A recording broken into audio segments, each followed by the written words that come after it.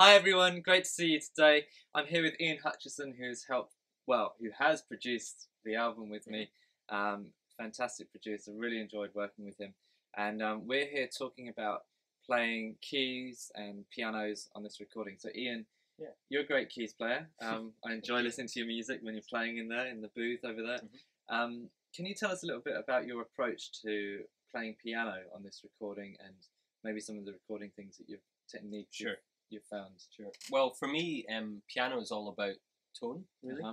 It's more about the tone than it is about how many notes you're playing, So I'd much rather play something simple but the chord has the right attack and the right tone, so it just kind of hits you, and a lot of that's about playing softly. So I actually play, it's an old 100-year-old piano I've got here in the studio, and I play it very softly, even sometimes with the soft pedal down, just to get that warmth and that richness, rather than kind of just attacking the thing and making it really bright and thin. So it's a lot about tone, about kind of choosing the right voicings on the chords and things like that, just to really get a nice kind of warmth. I think the piano in this recording has been all about kind of getting that intimate sound on the piano, I suppose, and getting the kind of in the room feel with that particularly, I would say. Yeah, and we've used a variety of different techniques, I guess, in terms of some have just been solid chords, and playing just progressions of music.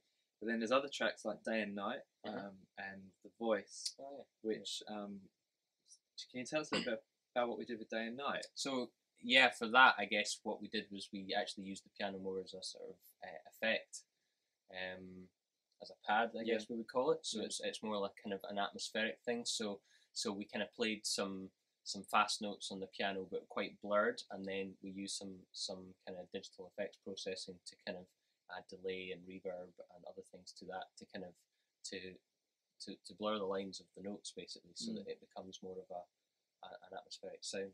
So. Yeah, and it sounds incredible hearing it now, fully finished.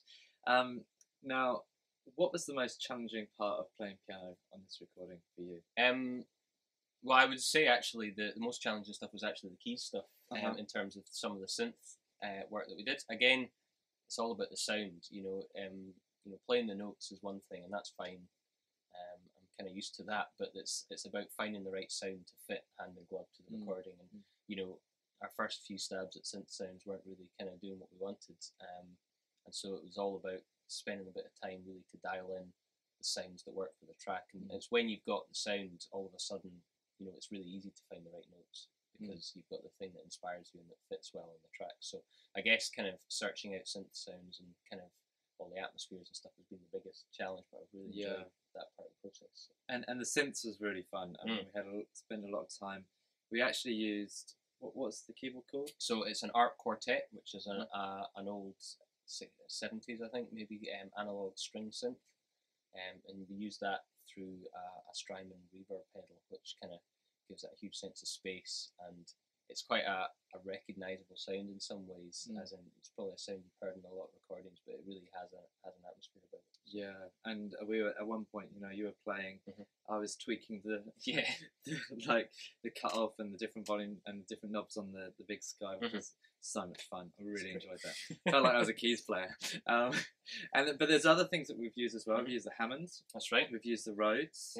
And the small synth patch we've called Juno. Oh yes, that's right. We have a software recreation of a Roland Juno, which is another old analog synth, which has a certain slightly kind of harder edge sound, and is really useful for creating pads and kind of little bass parts and other things like that as well. So.